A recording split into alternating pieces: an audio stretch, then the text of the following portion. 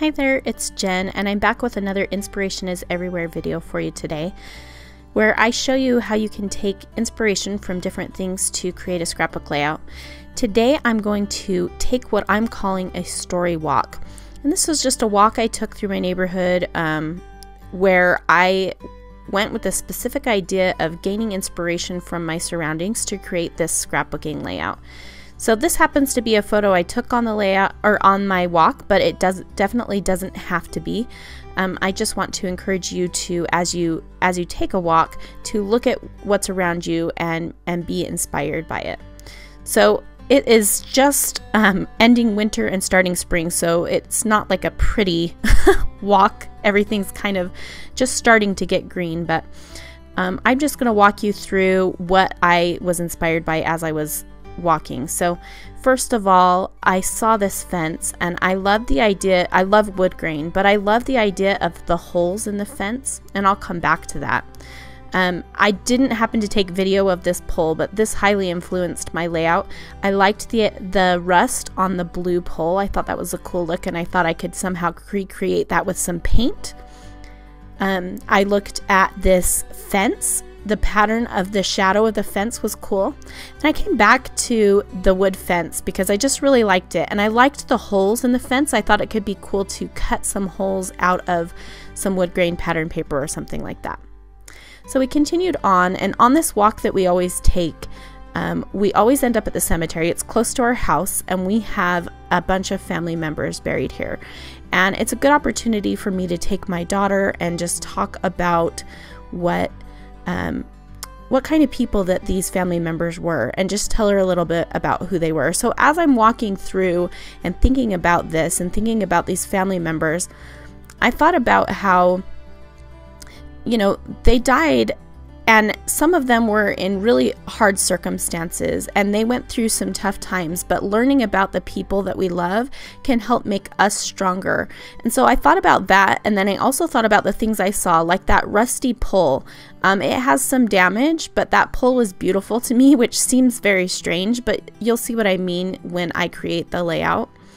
And so just as we were sitting here and I was talking to my daughter about these different family members, the inspiration was just coming into my mind about what I could use from like the physical aspects of our walk, what I could take for physical inspiration, but also the inspiration from just taking the walk itself, thinking about these family members and who they were and how they were strong. And I am going to go back and take this inspiration from this walk and create a layout about these family members using my Ali Edwards Tough Story Kit to do that. And I knew I had just gotten that in the mail, so as we were, you know, kind of talking and walking, I was thinking about that kit and how I could create. I also thought, it's hard to tell, but the cemetery has a shape, like a walking path that's kind of like a figure 8 around it, and so I thought about incorporating something like that into my layout for a design aspect. So there's lots of ways that you can interpret and be inspired by your surroundings. So I'm going to go ahead and start this layout with you. Okay, so I'm super excited to share with you the results of that walk that we just talked about. And this is the layout. I'm starting with a 12 by 12 piece of paper. I have a lot I want to say. I printed off a photo I took from the walk. This is my daughter's bike parked by this tree. We always park by this tree because my, well, he would have been my brother-in-law, is buried in this cemetery over to the left of this tree. And so we always park, my daughter always parks her bike there, and we walk over to Andrew's grave. And so I thought that was a good representation of the story that I wanted to tell. And also just right here is where some of our other family is buried right there. And so this is a story of being strong because of those that have gone before us. And these are more recent people that have gone before us, but I think you could take this in a way that you're strong because of your ancestors, or the people who maybe you have ancestors who, like, they were pioneers, or they were pilgrims, or, you know, something, they came to America, different things. They went through a lot to get you here, all that kind of stuff. Ways that you can be strong because of the people that went before you. And so I just used this Ali Edwards digital brush. It says strong. I'm using her Tough kit, her Tough story kit for this layout mostly. I'll probably add in maybe some pattern paper if I feel like that this story warrants it. But I find myself with telling these more compelling and more thought out stories that I use less pattern paper, and I just want to really focus on the story and on the words, and so I end up just using less. But anyway, I printed this on an 8.5 by 11 piece of photo paper. I'm going to trim off the white on the top and the bottom. And so it will have a little border around the photo, and I plan to just kind of nestle this in here at the top. And I typed the words "we are" and "because of them" above and below the word "strong," which I mentioned is a digital brush from the Ali Edwards Tough story kit. And I thought that this just worked perfectly. I like the way that "because of them" kind of rests on this horizon line. And so this is what my story is going to be about. I'm trying to decide if I want to write a little bit on this road. I kind of like the idea of writing something on there, but I'm going to go ahead and put you on fast forward while I create this layout, and then I will come back at the end and talk to you about how I finish this off. But I am going to take some of the inspiration, like the visual inspiration that I received from this walk as well, and I'm going to call this a story walk, because as I walked through my neighborhood or whatever, and a story began to form in my mind, and little bits of everything that I saw just kind of made that story stronger. And so I will use like the physical things I saw as well, like that rusty pole. I plan to incorporate something like that, and maybe some wood grain. So I will keep you informed as I create this layout, but I am going to put you on fast forward. Okay, so before I put you on fast forward, I just wanted to really quickly point this out. So I cut a bunch of like paint swash cut files. They're a free cut file in my shop if you're interested in that. You can find them at craftygenscow.ecwid.com. But I cut a bunch of these all out of one sheet of paper, and I kept this because I thought it looked cool. And as I was searching for some papers in my stash that I might want to use with this, I found this, and it reminded me of that pole, that blue pole with the rust on it. And I thought this would be an interesting way to kind of incorporate that element onto my layout. So I can put my photo over the top portion, and then I have this bottom portion where I can kind of fill in these spaces. And I thought it would be a cool way to maybe journal as well, because I want to talk about the people that are buried in this cemetery. I want to write a reason why each one of them makes us strong, and I can write it in these little paint swooshes here. And so I thought that would be cool. And in the Tough kit there are numbers, and so I could take those numbers and kind of number them. I might not use that small one because it might not be big enough. So I can write a little bit of my story for each member of the family here, but then I can write more here of what I want to say about the story as a whole, if that makes sense. So I can do it like this kind of, and then I'll play around with this space as far as doing something that I can journal more inside. So just kind of wanted to give you a little bit of insight on what I think I might do, and I might try to find some wood grain paper or something that I can just layer behind, maybe just even those top couple of swooshes to get that wood grain element in there, because I do like the idea of that still. So just wanted to give you a little heads up on what my thought process is here, and I'll go ahead and put you back on fast forward. Okay, so I said I was going to fast forward you through this, but I've decided I'm not going to do that. I'm going to just talk to you real time, because I think this is going to be a fairly simple process, And so I just wanted to show you what I'm thinking. So I already mentioned I've got these 4 here, and that I might want to incorporate some wood grain into the layout. So I found this wood grain, which is older, from Carta Bella Wildflower collection, and I like this because it has the little bit of brown in it, so that kind of to me can represent that rusty feel that I saw on that pole. And I really like the way that it looks when I place it behind these elements. And so I'm thinking I'm going to place this kind of rusty wood grain behind these 2 elements in the layout. So this paint splatter and that one right here. So these 2, I'm gonna have to cut that so that it works correctly, because I don't want it to show here. I'm gonna write on these spaces. In this space, I'm gonna do some journaling that's not related to these 4 people that I want to talk about. And so I'm going to use this card, which is from the physical kit, the Tough Story kit, and I'm going to slide it underneath here, and I'm going to let some of the lines show, because they're going to show over here, so I'll let them show on the bottom as well. That says thankful thought. I'm going to type on here just kind of my thoughts on this. Now, because this is here, this makes me maybe not want to put the wood grain here, just because that feels really heavy to me. So I might just put it in this one space, and then I wonder if it would look weird if I put it in this bottom space too. I don't know, we'll see. This color's a little bit different than this, and so that makes me hesitate a little bit. What I could do is go back to the digital kit, and because these cards are in the digital kit, I could print this off just on white. I think that might be what I do.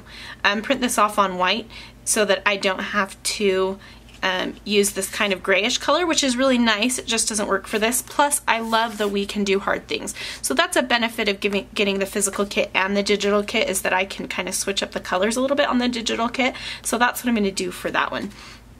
So I'm going to plan on doing that.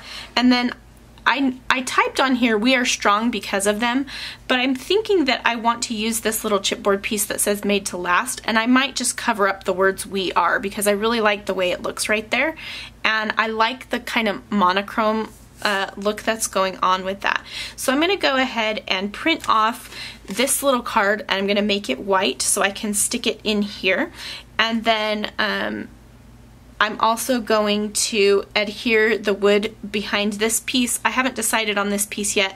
This is a little bit imperfectly cut. I cut this on my Silhouette machine, so I might just trim that down. And then I'll get these stuck down and write the journaling for this as well. And then I'll come back and show you kind of where I'm at on that. Okay, so in an effort to continue this in another place, I wanted to make this an even border around all sides of the photos, and so there's this little piece that pokes out up here, so I just put a little piece of that same pattern behind the layout up there. And I haven't glued this down to the background. I'm going to wait to do that because I still haven't decided if I want to add this paper underneath this particular paint splatter, but you can see I did print out that that thankful thought card on just some white cardstock, and I just changed it to white from the gray color, and that's just really easy to do in Photoshop. You just can use the paint bucket tool to fill in these spots in white. That particular card is really simple. So now what I'm going to do is I'm going to adhere, oh, here's the other half of that card. I'm going to adhere the photo down. I'm not going to adhere the whole piece to the background yet because I don't, like I mentioned, I don't know what I want to do with that piece yet. So I'm just going to put adhesive in the spaces where I know the photo will cover. Okay, so now I'm kind of ready to get to my story, and then I'll finish embellishing afterwards. But I am going to go ahead and put down this made to last little chipboard piece right there. And I'm going to wait to put these down. So I'm just going to hold this on top of the paper. If I mess up on my journaling, I can always get a new piece of white paper. So I think I'm just going to use a little bit of washi tape to hold this down while I write my journaling. Okay, so really quickly before I write out this journaling, which I have written in with a pencil, let me just zoom in here a little bit actually so you can see. I'm not going to unstick this, so you're just going to see the top.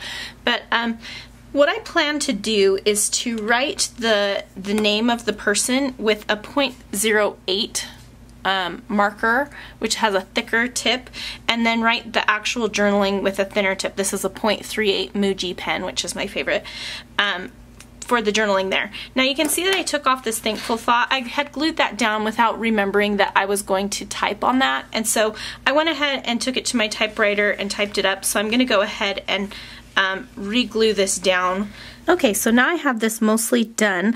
I do need to still glue this paper down, but I've done my journaling. You can see I used my thicker 0.08 pen to do the names of the family members, and then I wrote with my smaller pen next to it a little bit about why they're strong or what about them makes us stronger. And then I typed on my typewriter my journaling here on this thankful thought, and I just talked about how, well, I'll just read it to you really quick. Sundays we like to take walks. The same path always leads us through the city cemetery where we have many loved ones. It's so important to me to tell Malia stories about these family members. Their lives and their legacy make us stronger and better human beings. Their strength through difficult times helps us to do hard things. We can do hard things. Although it is sometimes painful to think about those who have gone before, especially those that were soon or sudden, I am so grateful that we live close because it gives me the opportunity to help Malia know these people that are an important part of our story.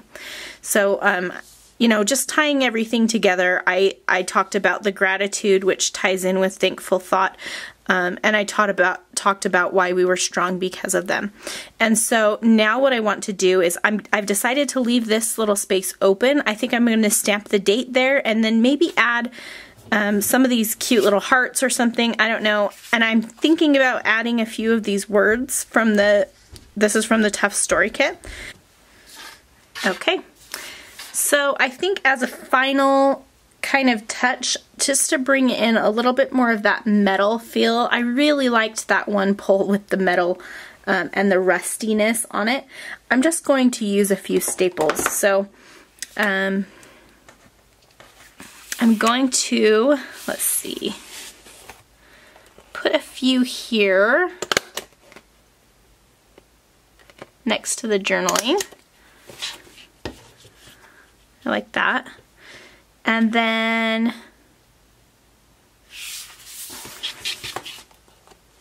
this won't quite reach, but if I pull up my photo a little bit, maybe I can, no, that doesn't quite reach either. I was thinking about stapling this little chipboard piece into place, but I think I just won't. I'm just gonna put 2 staples right here at the top. So just a couple, just a little subtle detail, and I think I'm going to call that one good. So it's very simple, kind of plain, but it really focuses on the photo and on the words, which is what I wanted for this story. So I hope that that has inspired you. I hope that you will try taking a story walk of your own, whether you take a photo on that walk to scrapbook or if it just sparks an idea for another story that you have to tell. I hope that you'll give that a try. It was really inspirational for me, and I definitely will do it again on a different, I think I could take the same walk and find other stories, but taking some different walks and really paying attention to my surroundings and what things stand out to me and how I can incorporate those things into a story. So that is my challenge for you, to go ahead and try that, and I hope that you'll join me again next week for another episode of this series, Inspiration is Everywhere. Thanks so much for watching. If you have any questions, just head over to my blog at CraftyJenScow.com. Thanks. Bye-bye.